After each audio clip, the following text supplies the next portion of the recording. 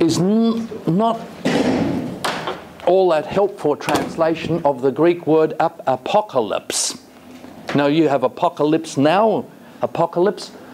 Zombie. Calypto is to cover, apocalypto is to uncover. You have eucalyptus trees which are the seed is well covered. So apocalypsis is the uncovering of something that's hidden. Something's hidden, it's uncovered. Now keep that picture in mind.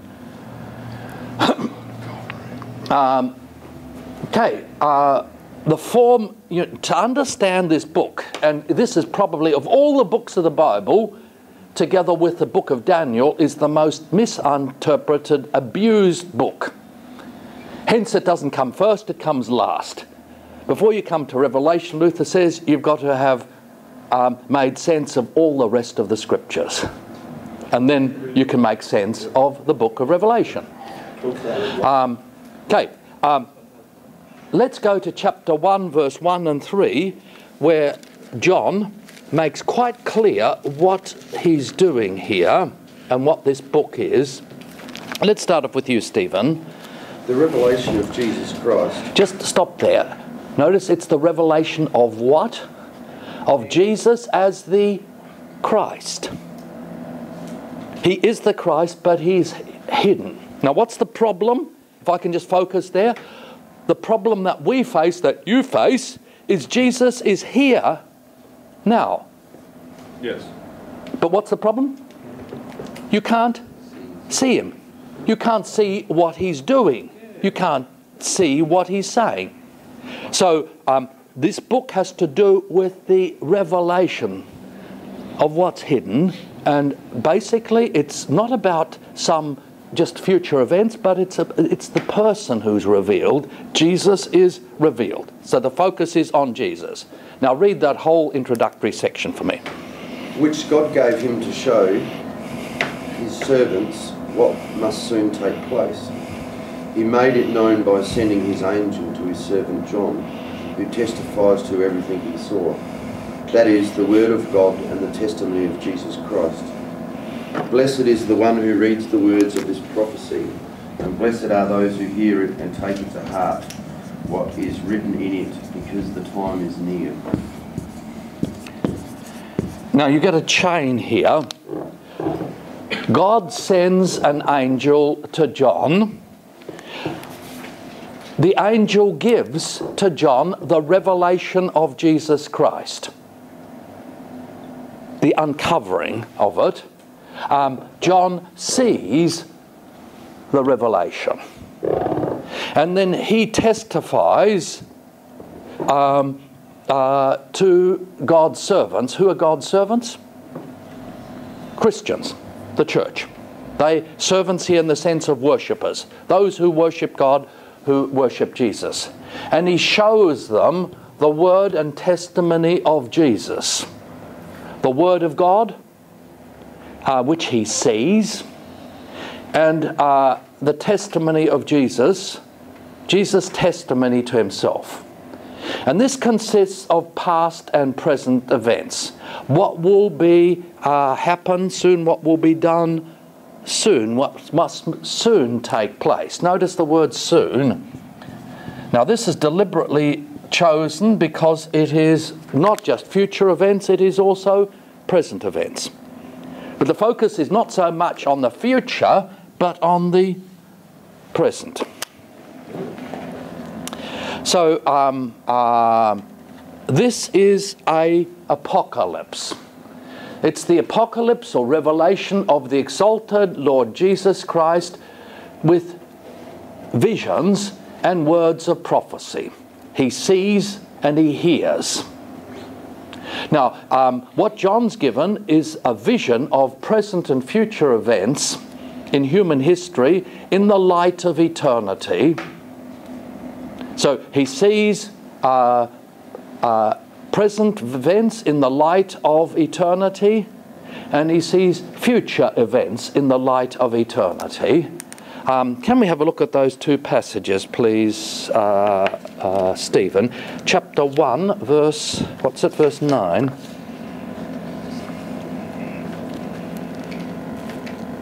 I, John, your brother and companion in the suffering and kingdom and patient endurance that are ours in Jesus, was on the island of Patmos because of the word of God and the testimony of Jesus. So the vision comes to John, who's imprisoned on the Isle of Patmos, and he's there because of the word of God, the testimony of Jesus. Now, what is it that he has a vision of? Chapter 4, verse 1. After this I looked, and there before me was a door standing open in heaven. And the voice I had first heard speaking to me like a trumpet said, "Come up here, and I will show you what must take place after this." Right? What must take place after this, which is the opening of heaven, which must take place from now on, present, future. So it's not just future, it's also present. Now, and the important thing now, can I give you a hermeneutical key to understanding John? Number one, John is basically a visionary prophet, therefore he sees the Word of God. And you've got to use your imagination.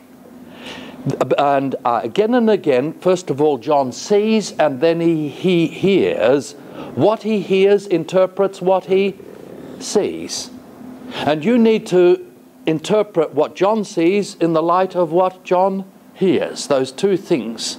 So vision and word together. You get that pattern? I looked and I saw, and then he says, and I heard. Now of that, which is the most important? What he sees or what he hears? No, not what he sees. What he hears is the important thing. That interprets what he hears. And he writes this as a letter to the 7 churches of Asia Minor, the 7 congregations that he was a bishop over. That's present-day Turkey. Now, what are the circumstances of this letter? Can you attend, please? Which verse? No, see, you're not listening. Yeah. I'm not even talking to you. I just want your attention. Once again, Dylan. Yeah, okay, he's blaming you. Now, what are the circumstances of the letter? John was in exile on the island of Patmos during the persecution of Domitian round about 95 AD. This makes this one of the last books, probably the last book of the New Testament. 95 AD, it's very late. Now, what had happened under Domitian, you may remember from church history, was that Domitian decided that the empire was disintegrating politically, and therefore they needed some common religious cement to bring unity to a disunited empire. And he did this by establishing an emperor cult, which meant the practicalities of that was that once every year, if you wanted to have a certificate to trade and to be involved in public life, you had to go to a statue of Domitian somewhere in some place, and you had to take a pinch of incense and put it on the altar before the statue of Domitian, and you had to bow down before the statue and say, "My Lord and my God." Dominus et Deus. My Lord and my God. They were the 2 Latin words that were used. Now, Christians refused to do that, quite obviously. Do you remember, you probably know from a lot of popular literature, the number 666. Yep. Okay, 666 is nothing mysterious. Letters and numbers are the same thing in the ancient world. If you add this together, behind that lies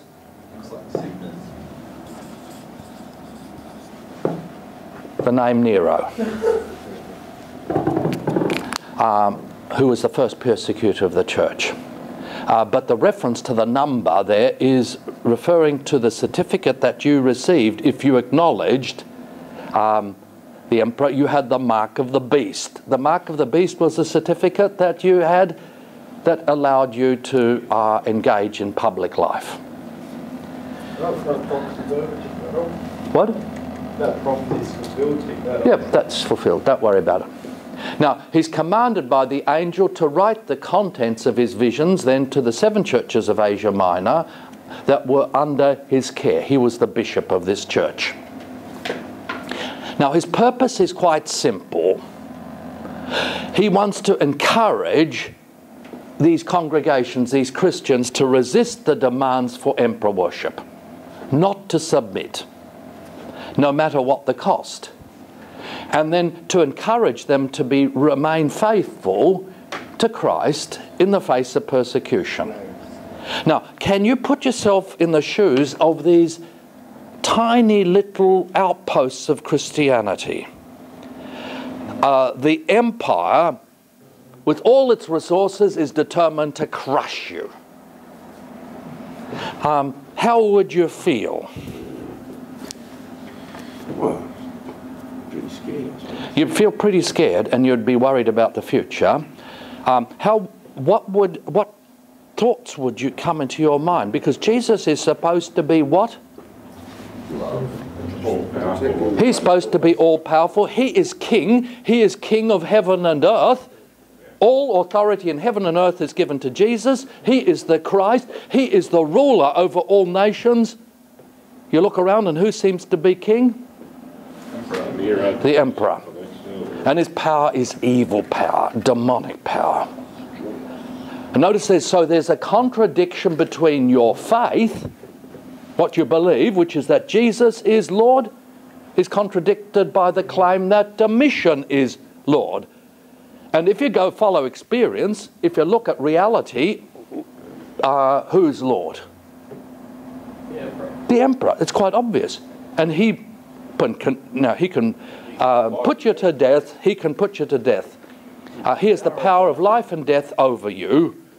Now, what John says, that yes, the emperor may have the power of physical life and death, but somebody else holds the real keys of life and death. Who's next? Okay, Levi now.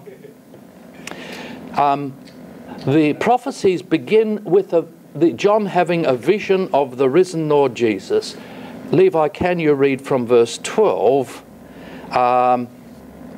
through to verse 19 of chapter 1? Then I turned to see the voice that spoke with me, and having turned, I saw 7 golden lampstands, and in the midst of the 7 lampstands, one, like the Son of Man, clothed with the garment down to the feet, and girded about the chest with a golden band. His head and hair were white like wool, as white as snow, and his eyes like a flame of fire. His feet were like fine brass, as if refined in a furnace, and his voice as the sound of many waters. He had in his right hand 7 stars. In his mouth went a sharp 2-edged sword, and his countenance was like the sun shining in its strength. And when I saw him, I fell at his feet as dead. But he laid his right hand on me, saying to me, "Do not be afraid. I am the first and the last. I am he who lives and was dead, and behold, I am alive forevermore. Amen. And I have the keys of death, of the Hades and of death." Verse 19 too. Write the things which you have seen, and the things which and the things that which will take place after this. Notice the double references there. What you've seen, what's now, and what will take place later. Jesus has the keys of life and death. Not physical life and death, but eternal life and eternal death. He has the power of the keys. David. Can I be excused while Dorot's just... You go. Thank you. Now, if you're going to make sense of this book, you need to understand its structure and the way it works. Now, one of the big problems with interpretation is that people see this as if it's in linear terms. To use a picture I had before, that you have a vision of which you have a chronological sequence. First this, then that, then that, then that, then this. Yeah, that's right. That you get, if you like, a film which gives you scenes in chronological order. Now, if you go that way, you're going to end up with the fairies. And you're going to go in trouble. Because this book is constructed around a series of sevens. And the way it is, if you like, it's not so much giving a whole film with a story, but you get a number of snapshots, little scenes, montages. And what happens then is, instead of being a linear, it's kind of circular, it's spiraling.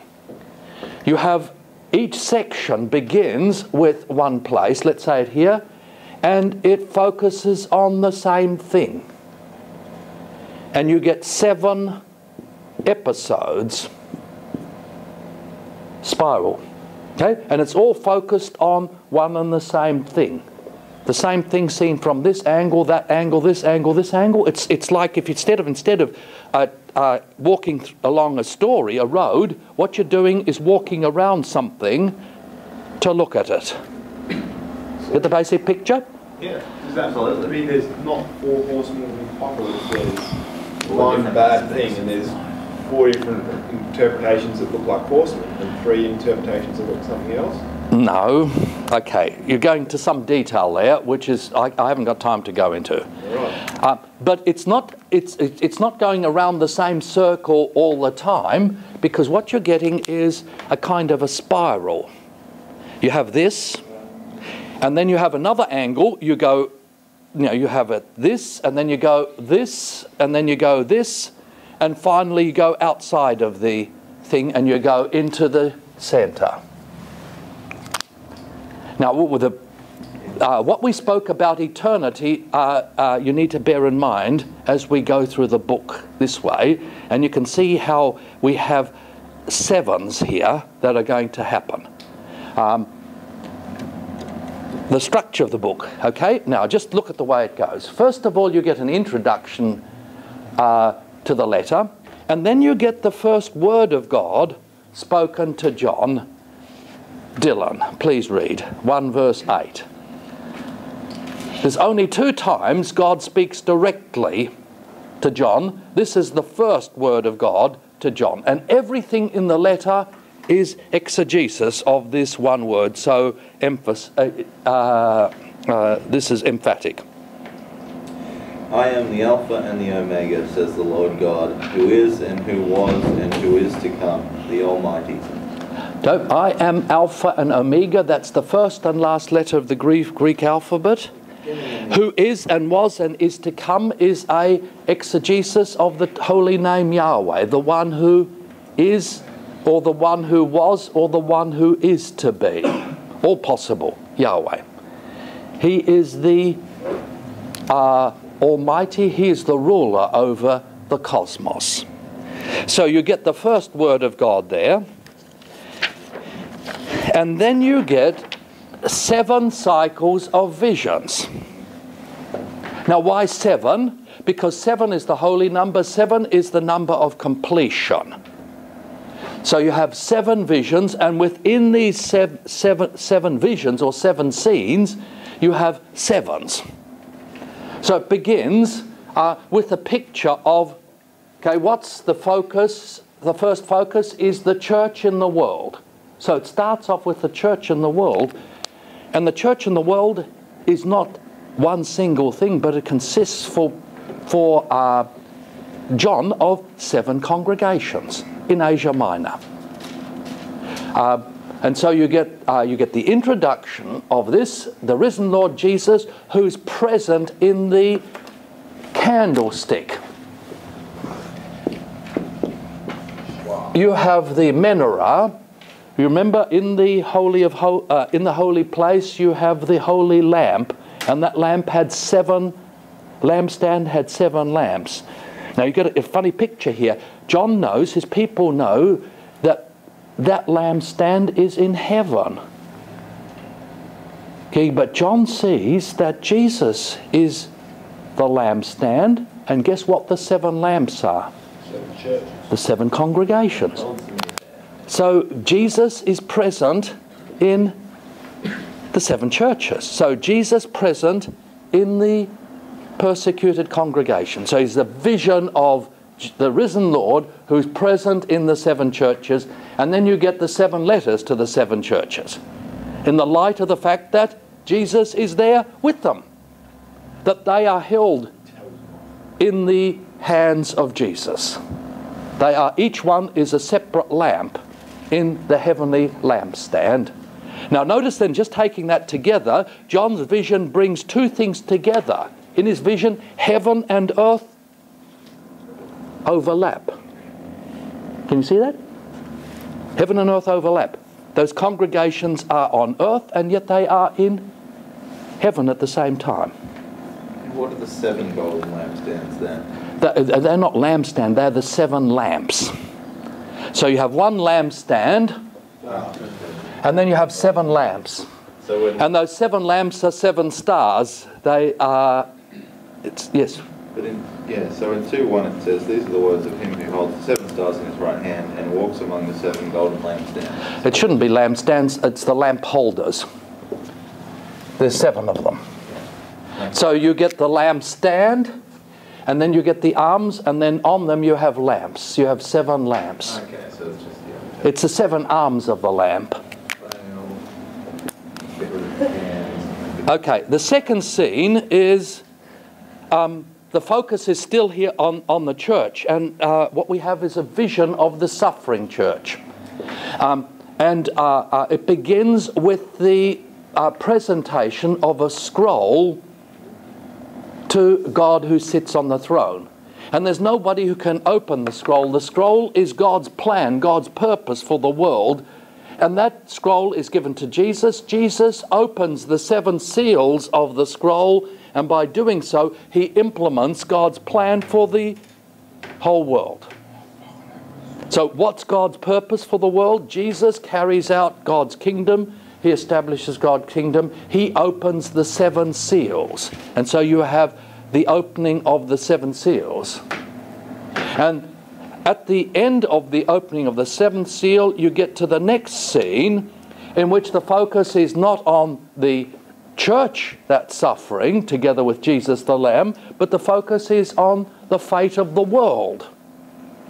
Okay? What does this mean? What does it mean for the world that Jesus the Lamb reigns in the church? You get an introduction in which the prayers of the church are compared to incense that's brought before God, and that incense is thrown all over the world. The saints reign together with God. On the one hand, they have a harp or a lyre in praise. On the other hand, they have a bowl of incense. And it's the prayers of the church that determine the fate of the world. It's by praying for the world that the church shapes the destiny of the world. And then you get, in response to the prayers of the church, you get the 7 trumpets which announce the 7 acts of God in human history. 7 acts of judgment. And then you get the central scene. Notice you have 7. What you need to have as first and last is important, and the central one. What is the central drama of human history? It's not the battle between Caesar and the church.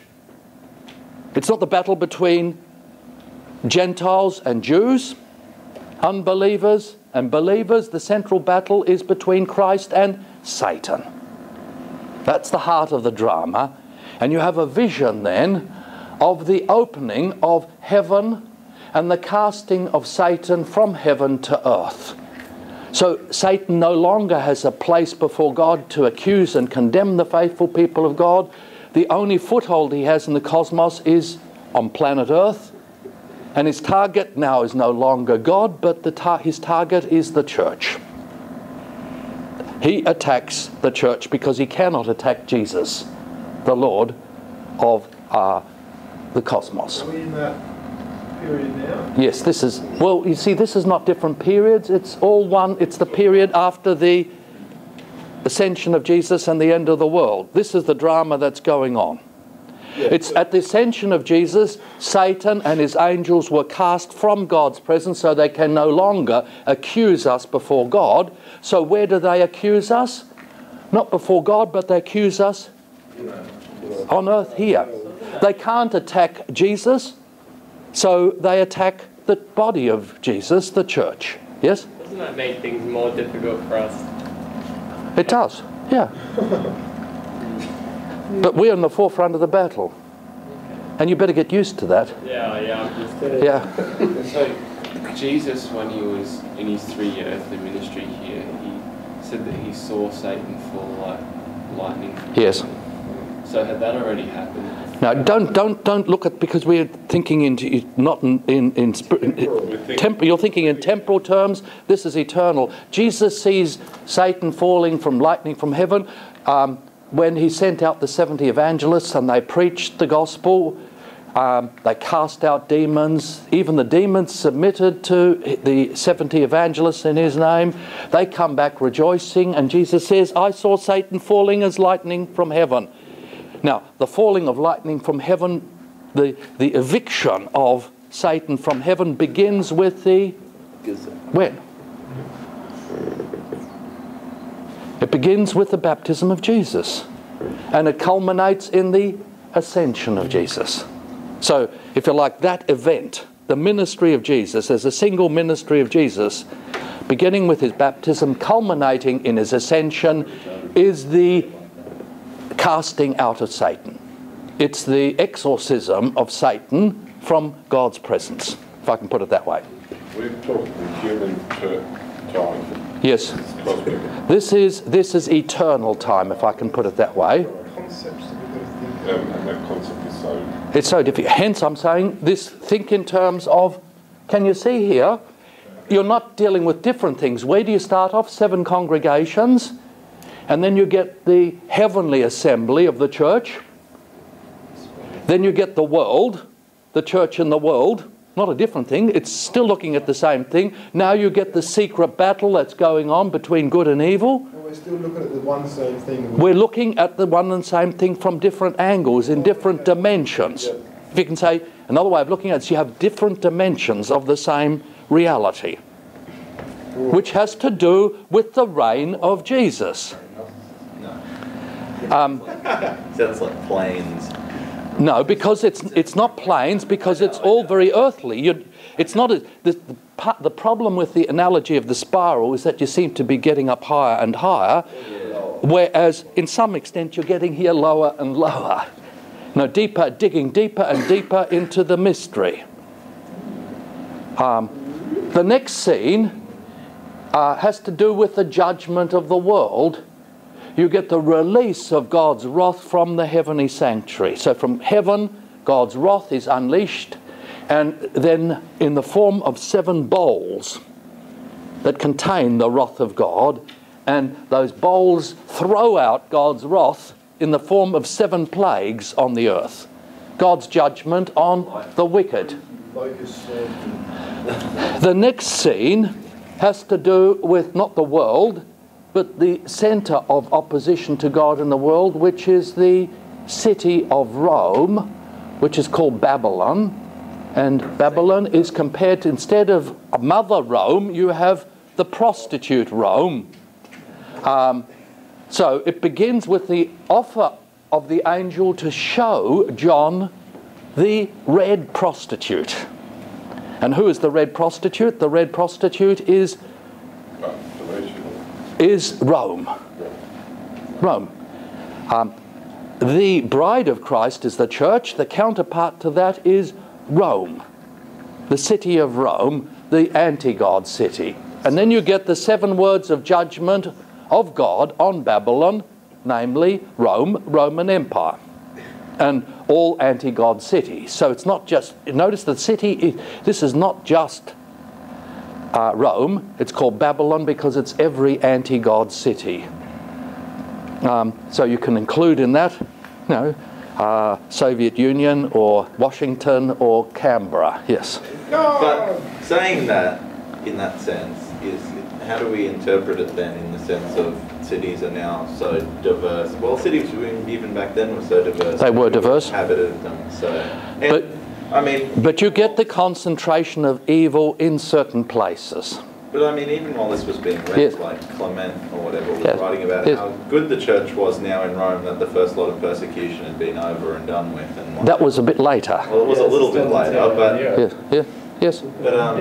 Yeah, and that's the problem of interpretation of this, so because much good there as well. with That's the right. church in Rome. notice there's no condemnation of Rome. The condemnation is of the prostitutes. They're saying the prostitute is right. Oh. Okay, that's part of your growing, stretching, yes. So since this is not a temporal thing, but Yes. looking at, and so these principles continue to apply in That's this right. cosmic battle, and so Yes. 666 there, while meaning Nero, will also represent anyone who demands Christians worship. That's right. It's Domitian, it's Anyone who... It's Stalin, it's Pol Pot, it's Hitler, it's all human beings who claim to take Christ's place, who claim divine worship, who set themselves up as God. And that doesn't just happen once in human history, it's the recurring story of human history. Politicians, in order to unify and retain their power, can't do it just with military power or legal power, cultural power. They have to have spiritual power, and that's when they get into trouble. Yes. So this 666, this Nero persona, is different then from the Antichrist, because the Antichrist comes from through the church. Yes. Yes. So there's two different. They're two different things. Okay. At least that's the way I take it. There's a lot of mystery here, and can you see that interpretation of this is not going to be easy, and you need a lot of maturity. Then comes the seventh scene, which has to do with the goal of world history. So you see, now what is all this leading to? What's the goal of all what happens previously? And it begins then, and this is the second one, this is the second opening of heaven. Before you had the opening of heaven, now you get the second opening of heaven. You have the opening of heaven, and you have 7 visions about the final victory of the Lamb over all evil powers. So the victory of the Lamb. Now there's a paradox. The Lamb that was slain is the victor. The Lamb is the lion, or the lion is the Lamb. That's the central paradox. And those 7 visions of final victory culminate in the last words of God to John. Now, there's 2 places in which God speaks to John. Notice this second one, very important. Who's next? You. Can you read chapter 21, 5 to 8?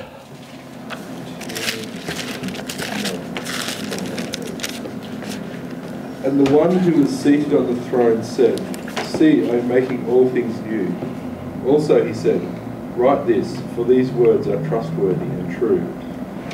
Then he said to me, "It is done. I am the Alpha and the Omega, the beginning and the end." Just stop there. He repeats what was said at the beginning. He's the Alpha, Omega, beginning and the end. But now you get the new thing.